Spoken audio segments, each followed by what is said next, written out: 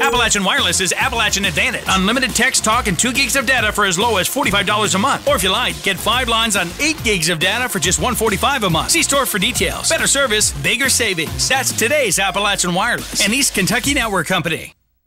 This morning, nearly 20 million earthquake drills were held across the United States as part of the Great American ShakeOut.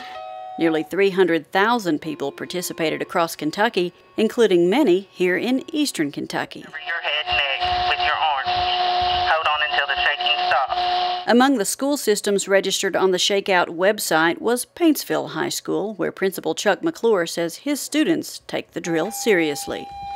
Teachers and students, at this time, we will conduct an annual earthquake drill. You know, you talk to them, in the hallway and say, what would happen with an earthquake? Well, we know we got to cover our heads. We got to get in under something to keep something from falling on top of us. So they know what to do wherever they are. Johnson County emergency management officials were in Paintsville High School this morning at 10:19 when the drill took place.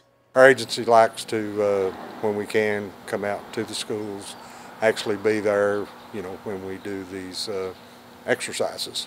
Even though a major earthquake is more likely to hit western Kentucky, in 2011 a 5.9 magnitude earthquake northwest of Richmond, Virginia, caused damage to the Pike County Courthouse.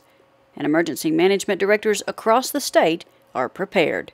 There is a statewide plan by Kentucky Emergency Management to handle those type of disasters, whether they occur in West Kentucky, Central, or East Kentucky. The most recent earthquake felt here in eastern Kentucky was a 2.3 magnitude quake in September of last year, centered 1.4 miles southeast of Pikeville. In Paintsville, I'm Shannon Deskins for EKB News.